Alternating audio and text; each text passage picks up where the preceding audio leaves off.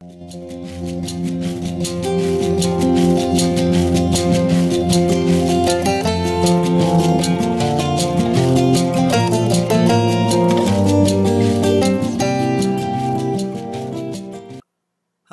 I'm Sapientia.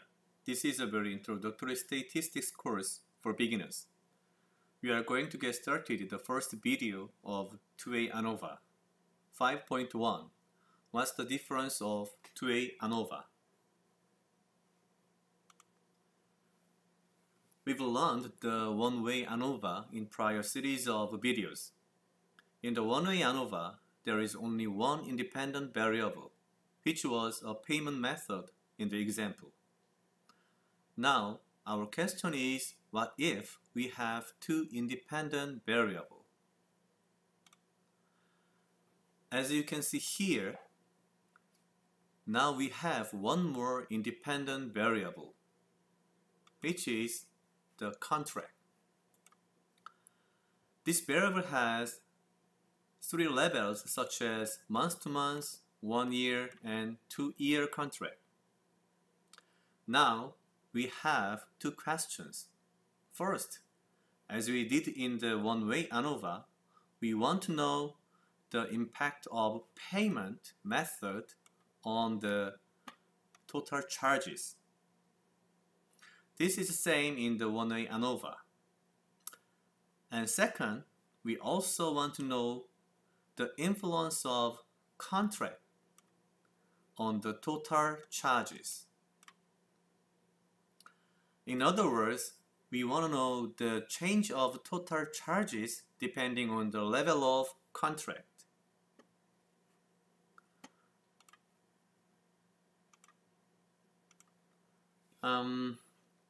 Consequently, 2A ANOVA means a new version of ANOVA, which has two independent variables. But in 2A ANOVA, there is one more alpha. This one. And let's check this alpha in a later slide. First, what is the meaning of two independent variables? Let's remind the prior example of one-way ANOVA. In addition to the payment method, which was the first independent variable, there is a new independent variable, contract.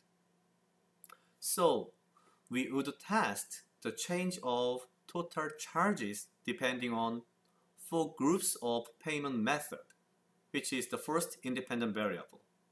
At the same time, in two-way ANOVA, we want to test the change of total charges depending on the 3 groups of contract, which is the second independent variable. Here, the effect from independent variable is called as a main effect. So now we have two main effects in two-way ANOVA because we have two independent variables. And now we have to talk about the alpha. What is the alpha? The alpha in two-way ANOVA is the interaction. So, what is the interaction? If we check the definition of interaction, when the effect of one variable is different across levels of other variables, we call it as an interaction. In other words, if the linear relationship is non-linearly changed, when the main effect of one independent variable is different across levels of the other independent variable, is an interaction. Can you understand this concept? It's a little bit difficult, right? First of all, let's check the meaning of the linear relationship. Here, linear in the linear relationship means a line. Line. The linear relationship between independent and dependent variable is assumed as a linear relationship. this linear relationship is already assumed in t-test and ANOVA. I simply didn't notice this concept because it is very complicated. But most analysis you do in statistics automatically assumed the linear relationship. In general, the nonlinear analysis is perceived as a high level of statistics. So now we have to know the most statistics automatically assumed the linear relationship. Okay, let's check this concept of interaction and linear relationship with figures. Let's check the first example. This is a one-way ANOVA. Here, the independent variable x1 has two levels. Very simple case. So if we have two levels, level 1 and level 2, and we can find the mean value of dependent variables for each level of independent variable x1. Here we assumed the mean value is 5 in the level 1 of x1 and 10 in level 2 of x1. Let's make it as a graph. As you can see here, for the level 1 is 5 and is 10. Okay, as you can see here, independent variable x1 and dependent variables are linearly related, right? And then in the two-way ANOVA, we add a new independent variable x2. Likewise, we have a same value here, 5 and 10, but this one is level 1 of x2. And then for the level 2 of x2, we have another mean value 3 and 8. And then we can make a graph these numbers into here. As you can see here, for the level 1 of x1 here, and level 2 of x2 here, we have 4 points, and then we can make a kind of some line of this, because this line is a level 1 of x2 and this line is level 2 of x2. As you can see, the linear relationship between x1 and dependent variable is not changed depending on the levels of x2. These patterns are all same. So in this case, there is no interaction. However, it's very tough to understand the interaction, so I will show you many types and many examples of interaction. First one, we have two variables, x1 and x2, and then the mean values are here. How about the x1? As I said, we have two main effects, x1 and x2, and one interaction effect. Here, x1 main effect is null, because as you can see here, level 1 of x1 is here, and the mean value of the 2 points are maybe here, right? And for the level 2 of x2, we have 2 points. It's almost the same. So the mean value is here. So there is no main effect for the x1. How about the main effect of x2? Main effect of x2 is, as you can see here, the white line and gray lines are almost the same. So their mean values are here. So there is no main effect of x2. It means that there is no difference between level 1 and level 2 of x2. And finally, there is no interaction here because the linear relationship of x1 and dependent variables are not changing by x2. Likewise, the linear relationship between x2 and dependent variable is not changed by x1. So there is no interaction. How about this one? Here we have a main effect of x1 because for the level 1 of x1 the mean value is maybe about here, and the level 2 of x2 the mean value is about here. So we have a difference of dependent variable. That means there is a main effect of x1, but there is no main effect of x2 because let's change the color.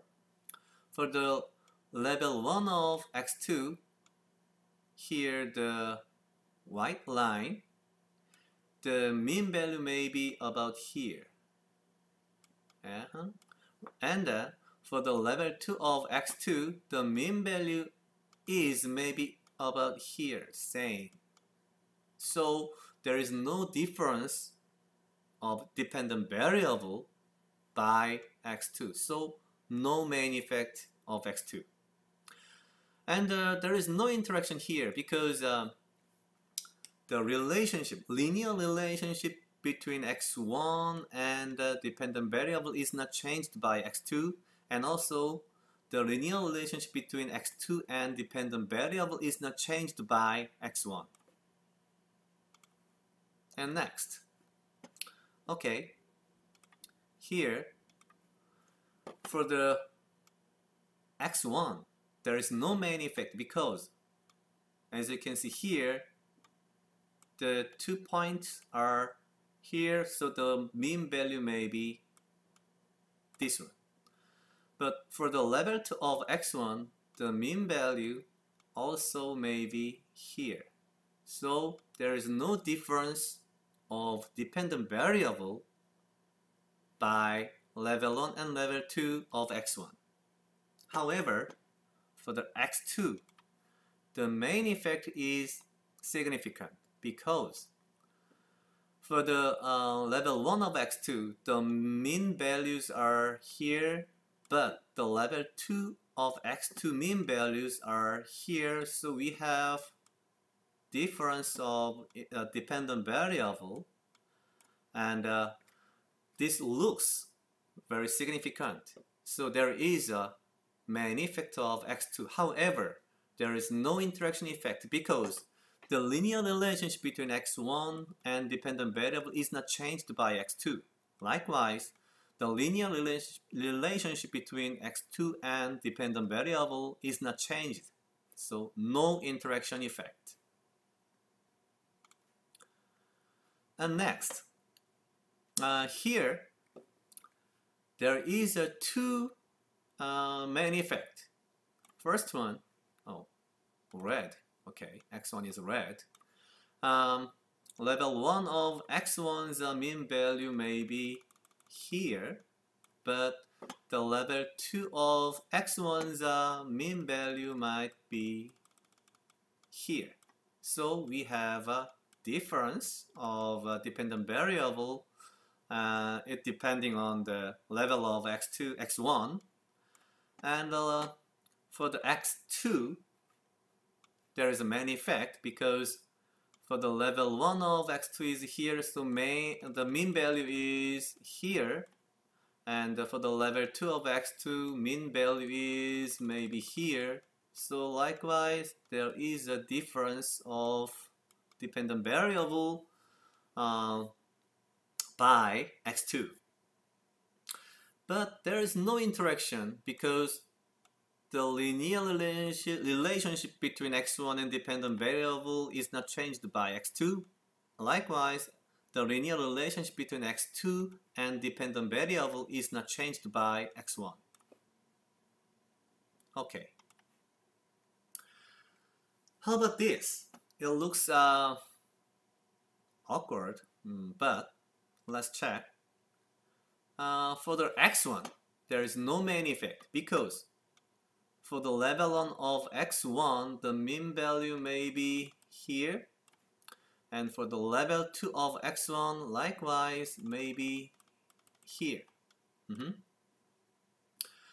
So there is no difference of dependent variable by x1. No main effect. And for the x2, there is no main effect because this white line is x2, this point and this point. So the mean value is here. And also the gray line is level 2 of x2. The mean value is also here, almost the same. So there is no main effect. However, there is an interaction effect of here is significant because the linear relationship, let's check, the linear relationship of x1 and dependent variable is, for example, basically it was same, but this mean value is changed by x2 because for the level 1 of x1 is here, level 2 of x2 is here, is changed by level of x2. And this pattern is totally changed this direction. So the linear relationship is totally changed by the other independent variable. We call it interaction. This graph is kind of a representative graph of interaction. Here, maybe you ask a question. It looks like there is something in main effect of x1, x2. But no, because we only check the mean value of x1 and x2, right? Let's check another case. How about this?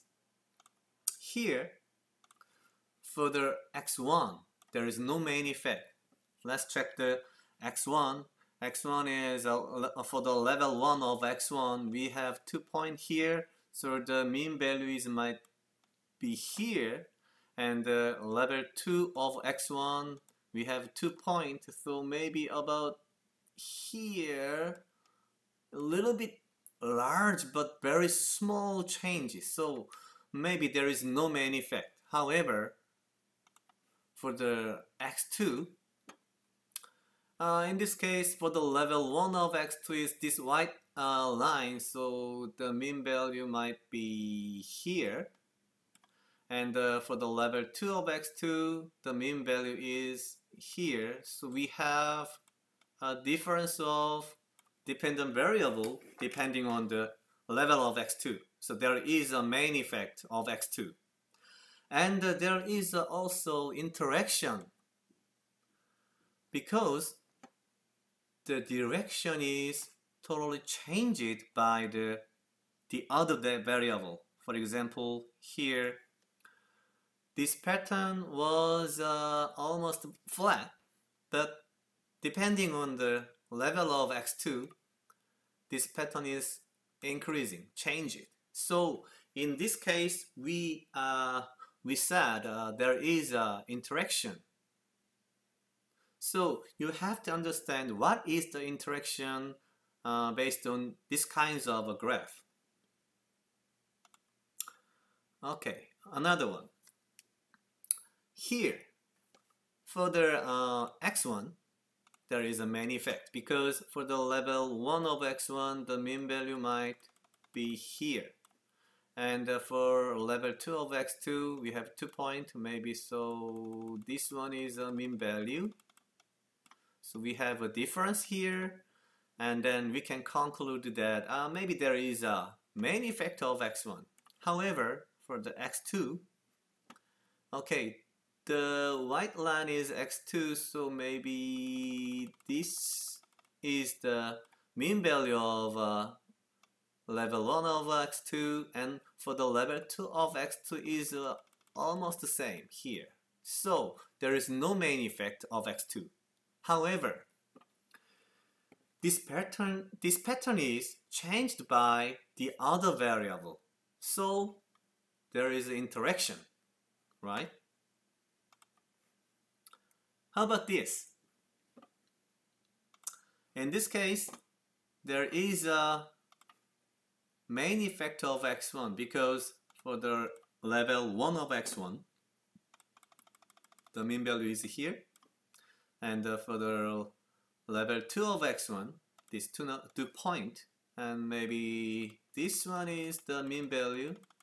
So we have a difference, and then there is a main effect of x1. And for the x2, there is a main effect of x2 because for the level 1 of x2, the mean value is this is a white line, maybe here, this one. And for the level 2 of x2, this is flat, so here we have a difference of dependent variable by x2. So there is a main effect. And as you can see here, the pattern is totally changed. Yeah, there is an interaction. Okay. How about this? It looks very interesting. Yeah. And let's check the x1. There is no main effect because for the level 1 of x1, the mean value is here. And for the level 2 of x2, we have this 2 point. So the mean value might be here. So same. So no main effect of x1. However, for x2, there is a main effect because the white line is a level 1 of x2. So the mean value is here. And the gray line is a level 2 of x2. The mean value is here. So we have a difference of dependent variable, and then wow, there is a main effect of x2. Yeah, right. And this pattern is totally changed by the other variable, independent variable. So interaction effect is okay. Yeah, there is an interaction effect. And this is the final figure. Here, there is no main effect of x1 because for the level 1 of x1, we have this 2 point. So the mean values might be here. And for the level 2 of x1, we have a 2 point, same position. So it's same. There is no main effect of x1. On the other hand, for the x2, there is a main effect of x2 because this white line and gray lines mean values are here and here. So we have a difference of dependent variable by x2. So there is a main effect of x2, and also we can say that there is an interaction because the patterns are totally changed, right? Okay. So, consequently, when an influence of one independent variable onto the dependent variable is changed depending on the level of the other independent variable, we call it as an interaction effect. This interaction effect is very important in social science because if this interaction is not discovered in prior studies, we could predict various results and we can explain the various results using this interaction effect. Sometimes we can find out new and unique results from the interaction effect. So this is very important, and I think in most research, sometimes the focus is just finding out the interaction effect. Okay, we are done today here. I showed many graphs related with the interaction. You have to understand what is the interaction. Okay, 5.1. What's the difference of two-way ANOVA? See you next time.